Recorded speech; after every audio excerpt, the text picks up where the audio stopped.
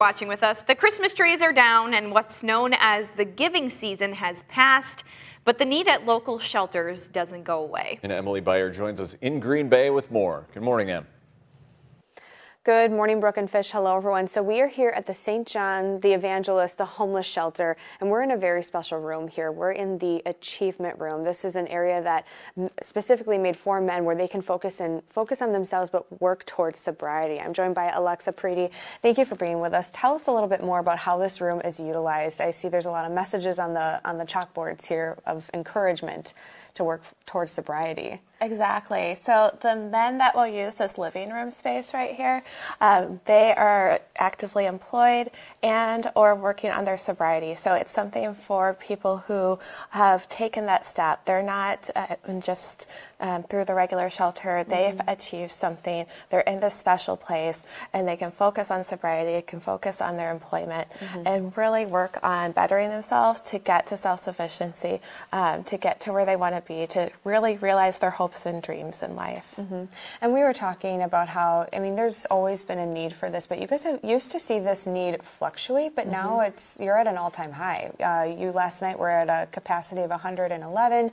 That's over capacity, which is 84. Yeah, so we're just seeing greater numbers and more need in our community. So when people come through our doors, we're seeing at record highs. We used to see ourselves going into overflow. That means going over 84 people. Just sometimes. Now it's our new norm. We're in overflow all the time. So that's just putting a lot of strain on our financial resources, on our staff, but we're really stepping up to meet that need, and any community support we can get is always helpful, whether it's donations, donating your time, or donating your dollars. All of those things really help us meet this growing need in our community. And one really exciting way, obviously, like you said, donating your time or volunteering or donating money, you guys are a part of Give Big Green Bay again. Yes. Tell me about that a little bit. This is, I mean, it's a 24-hour crowdfunding fundraiser, and that is in February. How excited are you guys to be a part of that again? Because it's huge. We are so excited. It's an extreme honor to be one of 40 agencies in the Green Bay community that was selected to be part of Give Big Green Bay. It's 24 hours of charitable giving. We are among some of the most amazing groups in this community, and we just encourage people to go to givebiggreenbay.org to learn about us as well as the other organizations involved. It really is a group effort to raise funds, raise support for those who are most in need in our community. We'll be having events, we'll be doing fun things to engage people during those times. It's February 18th to February 19th from noon to noon.